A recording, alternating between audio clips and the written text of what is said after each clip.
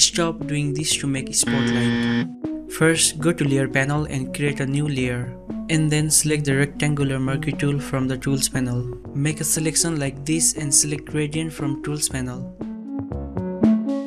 Fill the selection with gradient like this. After that, use shortcut key Ctrl+C to free transform. Right click and select distort. Now adjust the light like this.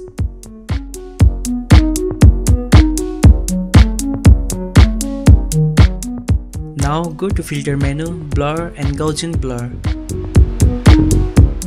Write the value you want and hit OK.